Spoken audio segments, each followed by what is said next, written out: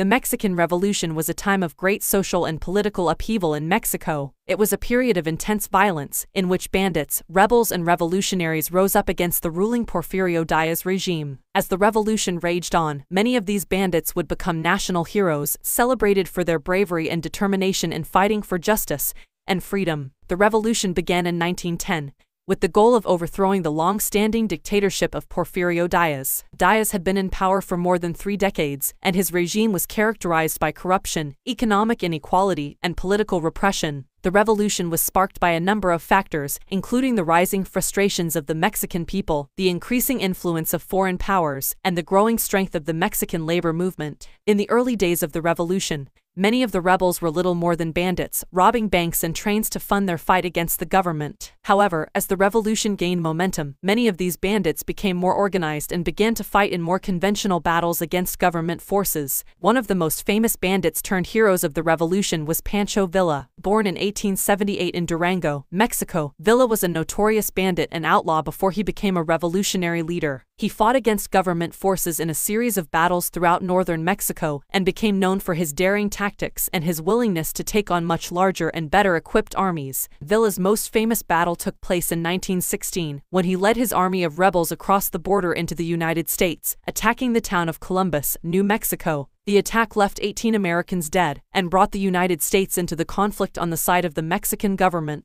Villa was eventually defeated by a combination of U.S. and Mexican forces, but his legend lived on. Another famous bandit-turned-hero of the revolution was Emiliano Zapata. Born in 1879 in Morelos, Mexico, Zapata was a farmer who became a revolutionary leader after his land was seized by the government. He led a group of rebels known as the Zapatistas, who fought for land reform and the rights of indigenous peoples. Zapata's most famous battle was the taking of Cuautla in 1911, in which he and his army of rebels defeated a much larger government force. Zapata's motto was land and liberty, and he fought tirelessly for the rights of Mexico's poor farmers and indigenous peoples. The revolution was marked by intense violence on both sides, with government forces often resorting to brutal tactics to put down the rebellion. The rebels, in turn, frequently resorted to banditry and guerrilla tactics to fight back against the government. The revolution came to a close in 1920, with the ousting of Porfirio Diaz and the establishment of a new, more democratic government. The revolution had a profound impact on Mexican society, leading to land reform, the recognition of workers' rights, and a greater sense of national pride and identity. In conclusion, the Mexican Revolution was a time of great social and political change in Mexico, marked by the rise of many bandits who would become national heroes. These rebels fought bravely against the corrupt and oppressive government of Porfirio Diaz, and their struggles helped to bring about a new, more democratic Mexico. Their legacy lives on today, as Mexico continues to strive for social justice